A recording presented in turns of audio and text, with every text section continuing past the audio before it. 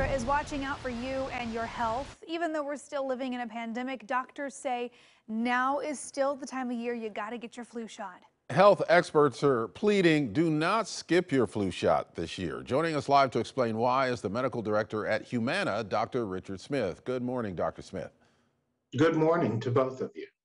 Well, you know, the thing that's on the forefront of everyone's mind is we're getting these vaccines now for COVID.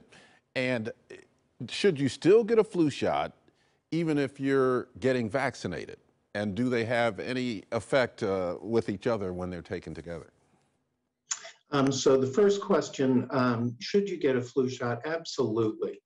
Just like you need a COVID vaccination to protect you from COVID, you do need a flu shot to protect you from flu.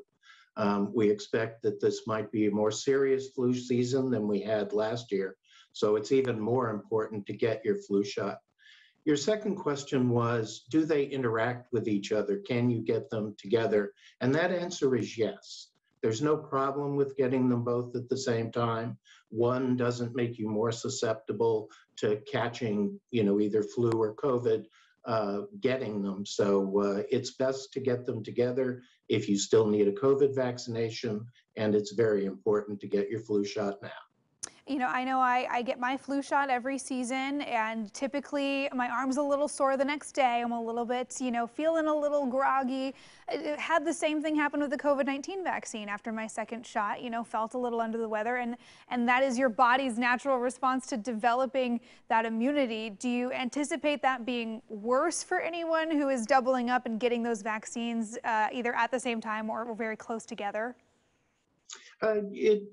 Since you could react to either one with those symptoms, mild fever, aches, pains, those sorts of symptoms, it might be a little more common if you get them together, but no more common than your past experiences you've noted. It happens pretty much every year.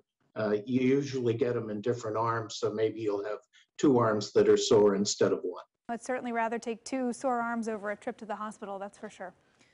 What have you noticed, doctor, in terms of flu during the pandemic? Are we following our normal pattern that we normally follow?